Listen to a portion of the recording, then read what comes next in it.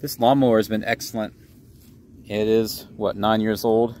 But I have a young man, as young men seem to do sometimes, they run over things, and because he's ran something over a couple times, this engine is not working very well. It's now backfiring, and it pulls so bad when you try and start it that it actually will hurt your hand or hurt your wrist. We're going to fix this Briggs and Stratton engine today.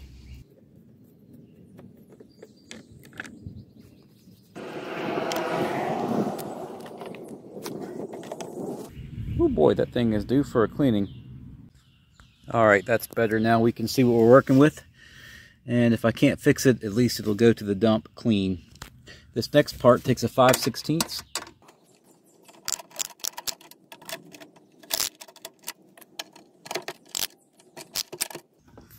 Feels like it's still hooked on someplace. Let's see. Alright. Figure out where that's still hooked on at. Did I tell you you weren't getting an expert here, just a normal dude fixing stuff? Well, that's what you got. So I'm problem solving it with you. Maybe that's fun. Maybe that annoys you. I don't know. Maybe go to someone else who knows more about these things. But sometimes I think it's helpful to watch people problem solve. So when you do it yourself, it kind of makes you better at it. But I believe to get this top part off here, since these are rivets, we have to take these out over here, all the way around here. Up I'm pointing, but you can't see here, back here, and we may have to take this one off too with that oil place there. So we got those two out here and here, and we'll keep working our way around and getting the rest of those out. All the screws are out, and now we should be able to take this, lift this up and off here so we can get this off. I think when we do, this is going to come loose from down here. It's going to be oil area.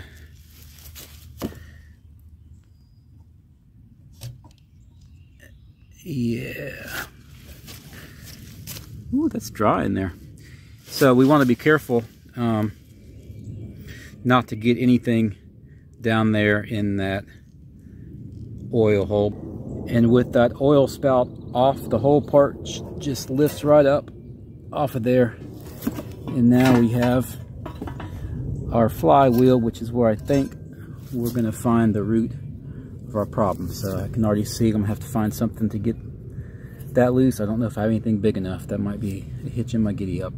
I got in the zone, got this 15/16 socket, so you need this to complete this project. The pros will tell you to disconnect your spark plug wire for safety purposes, but yeah, I mean, the engine wouldn't start as it is, so I doubt it's going to start when I'm trying to fix it. But you know, just to be on the safe side, go ahead and unplug that. It took a little effort, but I got it. Just remember to put you a piece of wood underneath here to stop your blade from turning, because the blade wants to turn while you're loosening this. All right, we got this cup. Put it aside. Now that we get the cup off, you can see the problem. So there is the flywheel key, and it is sheared off. It's supposed to be in here, and it has sheared off completely, and that's what's causing the lawnmower to pull back to the point that it's dangerous and to backfire a lot and to not run well. This reads use a wheel puller or flywheel puller to remove. But we don't have one of those, so we're not going to do that. Since we don't have a flywheel puller, what we're going to do is use this pry bar. You want to find a pretty solid spot, because you're going to pry pretty hard and you don't want to bend anything that doesn't want to be bent. So what we're going to do is pry this and then hit this with the hammer at the same time, so that the vibrations will knock this flywheel loose. And you want to make sure you have the brake disengaged. You can see I've got the brake bungeed together, so it's disengaged, which will allow the flywheel to pop off.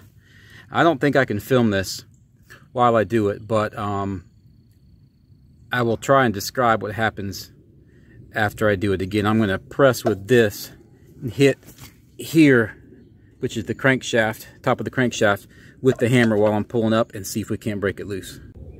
Well, folks, that worked. This flywheel popped off of there. Just didn't really have to hit the crankshaft too hard, which is good. You don't want to damage it. And this came off there, just kind of slightly broke loose, and I was just able to pick it up, which was cool. And then you can see here where the key, flywheel key, has sheared off. It's laying right there. Yeah, that's a mess. Just able to take this screwdriver right here and it just kind of fell out of there. You can see it sitting right there, so that's good. And now we need to go online and figure out exactly what flywheel key we need to order to fix this.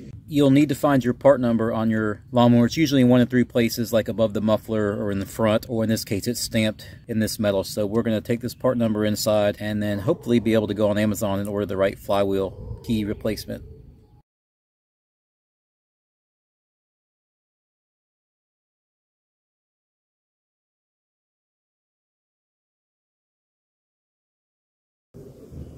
I'm taking the flywheel, setting it down where the groove here lines up with the groove in the crankshaft.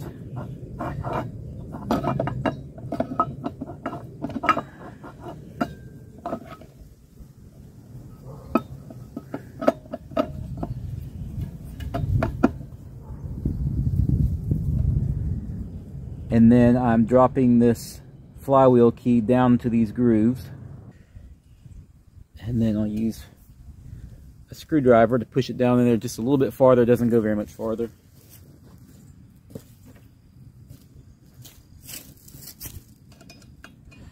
Okay, and we should be able to put the cup on and start putting it back together.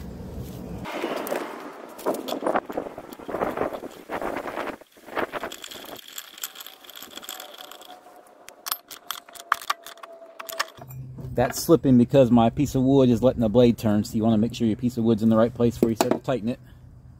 Got the blade blocked. Going to finish tightening it.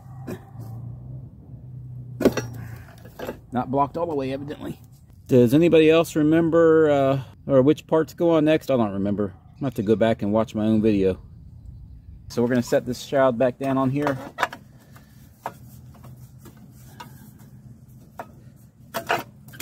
Okay. Put our oil dipstick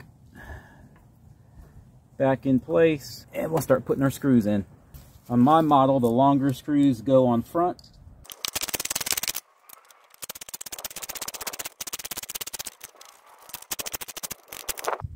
Spark plug back on.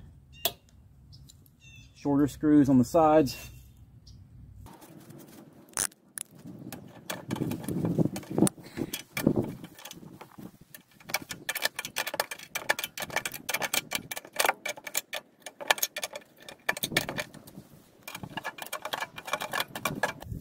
Just so we're clear, people that use drills to put these back in are cheating. Real men or women use a good old-fashioned ratchet. Oil filler uses one of these shorter screws that comes off the plastic.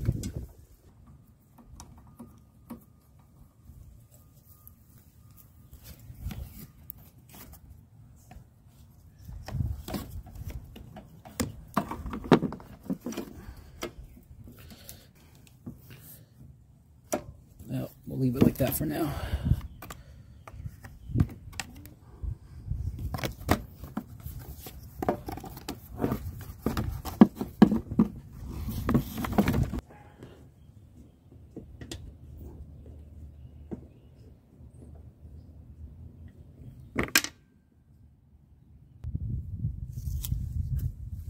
Time for a pro tip, and pay attention because I don't really have very many. You want to go ahead and get these screwed in this plastic part because it will make the gas tank part line up a lot easier for you to get that together. It kind of holds it in place in the right spot.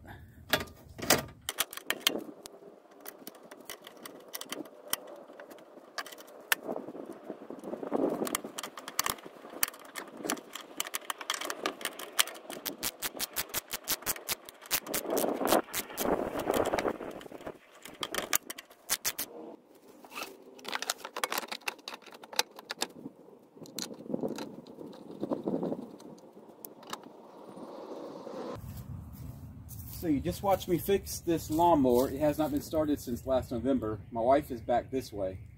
So I'm hoping it's going to start with one pull because that would be really cool.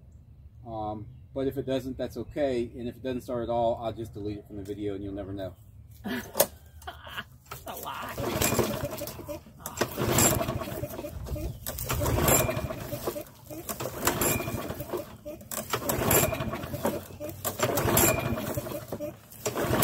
Does it have gas?